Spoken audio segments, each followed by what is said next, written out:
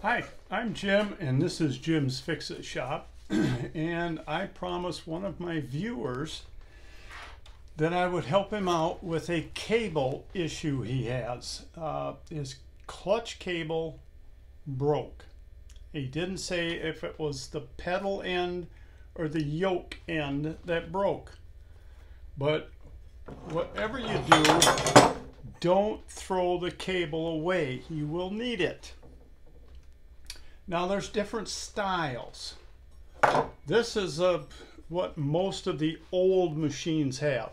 The pedal goes through the front, the cable comes out of here, goes through the frame into the tube, and goes back to the yoke or the brake, depending if you have one pedal or two pedals. The pedal I used to mate this one, I sent to a viewer because he wants to switch. He has a single pedal machine and he wanted to switch sides with the pedal because of his, I don't know if I can pronounce this correctly, but his prostheses. He has trouble working the pedal. So I got the other pedal out and the rubber pad and I just sent it to him. Or they have this style. This is one that's in the SR machines. It goes through the front frame and the cable hooks inside the frame, not on the outside. And this is another style for the SR. And again, it goes through the frame, but this one has teeth on it. And this is what locks your parking brake. You lift up on the handle and you push the brake pedal down, you lift up on the handle and it catches in these teeth and locks the brake. Now, what you want to do when your cable breaks, stretch it out and measure it. Or you can go online to partstree.com with your model number, look up clutch cable, and in the description about 90% of the time it'll tell you how long it's supposed to be. Now you got a couple options. I went down and bought 6 foot of 1/8 inch steel cable, and 6 foot of that cable was $2.70. So it's a whole lot cheaper than buying a $40 or $50 cable from one of the suppliers. And you have to buy these cute tiny little cable clamps. Now these are the smallest ones I found. This is for 1/16 cable. Yes. And yes, you're using 1/8 inch cable on your machine. Cable clamps are designed to run the cable through, make a loop, and come back through and clamp. So a 1/16 cable clamp would have 1/8 of an inch of cable in it once you made the loop. But for this, we're just going to stick it in there once and crimp it on the end. Now they didn't have any, but this is the style for making a loop. You stick the cable through, you loop it, put it back through, and you crush this either in a vise or with a hammer. Now you can get them that it's just like a tube. It's not double. And they're probably about half this length. They look about a lot like the ferrule that's crushed on the end of your cable. They didn't have any in stock, so I couldn't buy one to show you. But this one, you're going to run this through your tube. Now if your cable is still in your tube, tie a string on it and pull the string through when you pull the cable out. If you have a double pedal machine, your clutch cable will just be a straight piece of cable. If you have a single pedal machine, your clutch cable is going to be the same length.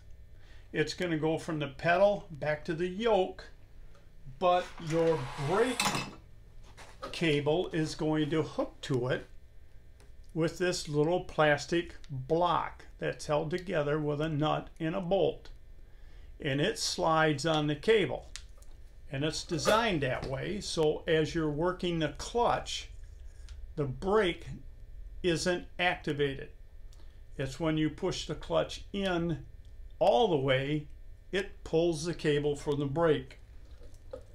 Now, whatever end, if you have a single pedal machine, whatever end has broke on you, measure from the opposite end that is still good, come up here where this ferrule is crushed on, and if you want to go buy one of these and use it, that's fine. Otherwise, take your cable clamp and clamp it on this cable. That will act as this ferrule, so when you push in your clutch all the way, it will pull your brake cable. These very seldom break. What typically breaks on these, and I've warned all of you to be extremely careful with it, because this is plastic. The end of this cable, the brake cable, has a ferrule crushed onto it.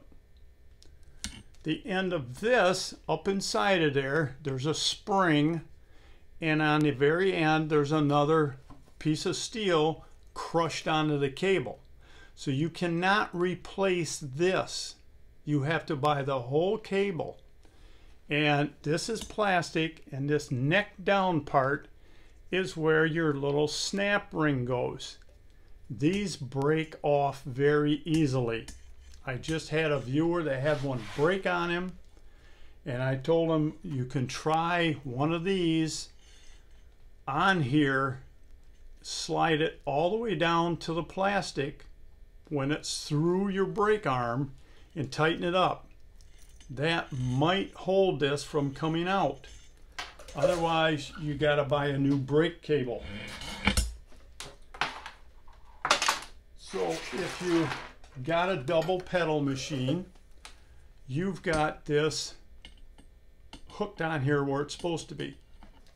Take the other end. Now there's a couple different yokes. This is a newer style.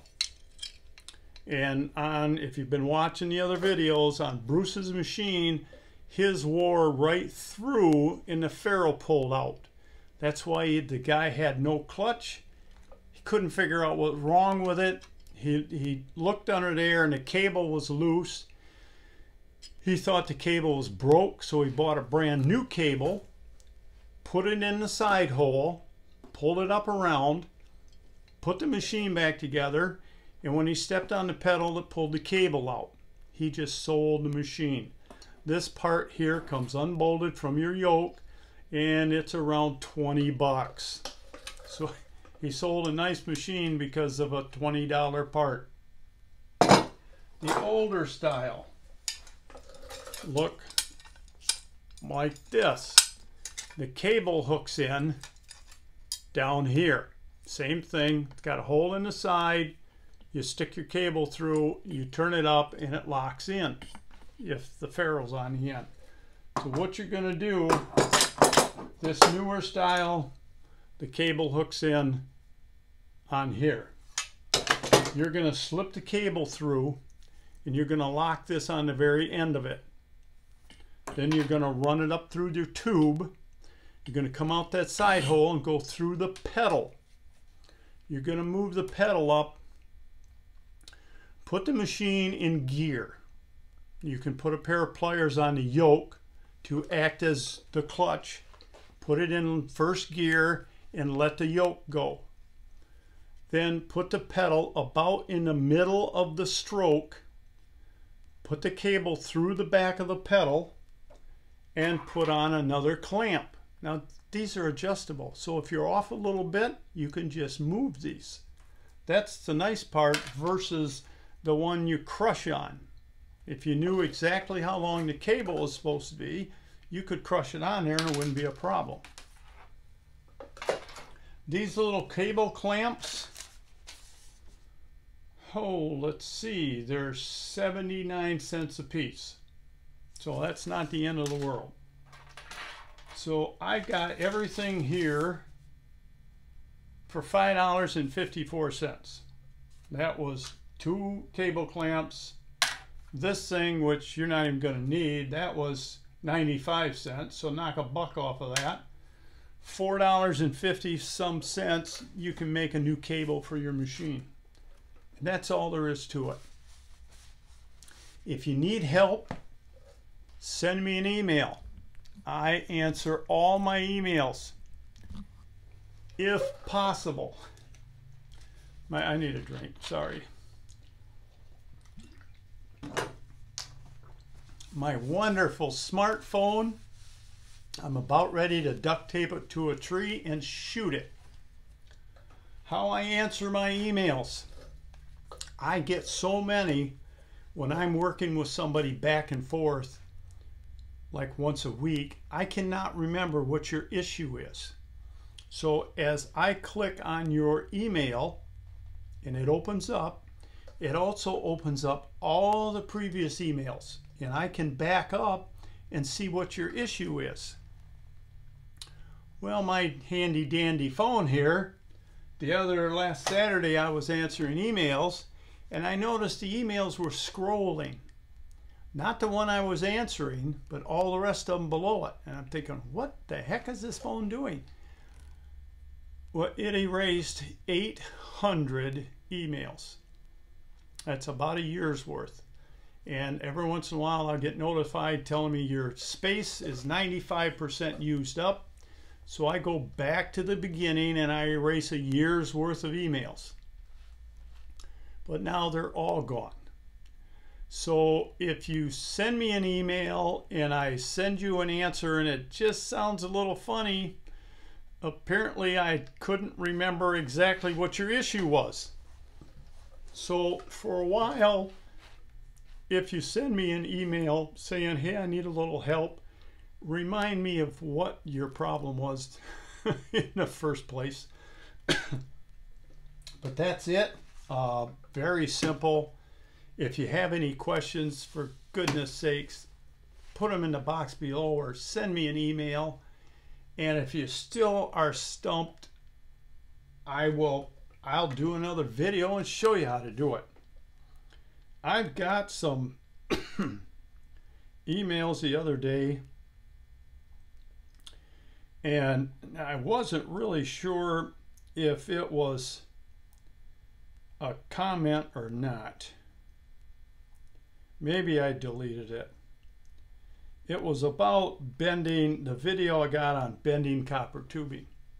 The guy wrote me and he says, you talk too much. But as watching the whole video, the very end was kind of interesting how I bend tubing. Well, I'm not here for the mechanically inclined people like myself. I can do most anything just by looking at it and trying to figure out what's wrong with it.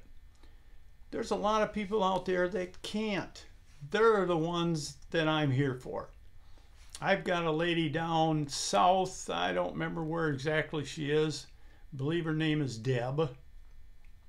She buys broken down snappers, fixes them up and sells them for an income. That's the people I'm here for. And a lot of times I've got another lady in Minnesota does the same thing. I usually send parts for free. I'm not here to get rich. I'm here to make friends. And if you could see all the pictures on the wall, I've got a lot of friends coming. So that's about it. The next video right after this one I'm going to do and upload separately. I need help. But this time it's not with the Lawn Boy. I did get it running by inducing gas through the carburetor into the engine because the needle valve was stuck. So I threw it in my handy dandy Harbor Freight ultrasonic cleaner, which took me longer to get it to start vibrating than it took to clean the carburetor. But as you can see, the cleaners do an awesome job getting off all the grease and oil and dirt inside. So when I'm done with videos today, I'll be throwing this back on and see if I can get some gas to go into the carburetor. The little rubber tipped needle valve was stuck and wouldn't let any gas in because it sat for so many years. So that's it. If you have any questions, like I said, put them in the description box. I don't know how to explain this to you, but when you write a question in this description box, I've got a question here from a viewer. It says, "Hi Jim, was wondering if you had any good spindles for sale for my 28-inch snapper," and he's got the model number, and then it can only print, you can see it, so much. Then I have to touch it and it goes to the video that he was on when he watched it. But when you get done typing this, you have to send it. His portion of his question is here, but when I touch it, it doesn't go anywhere because he never sent it. So there's no way I can get a hold of you to tell you, yeah, I've got spindles, but there's no way for me to get a hold of him. I'm hoping he'll send me another question or comment and send it this time. So that's it. You computer guys, watch the next video because I need your help, and hopefully it's going to help a lot of viewers. I'll give you a hint, I need a bulletin board. So until next time, work safe, have fun, and keep on snapping. We'll talk to you soon. So long.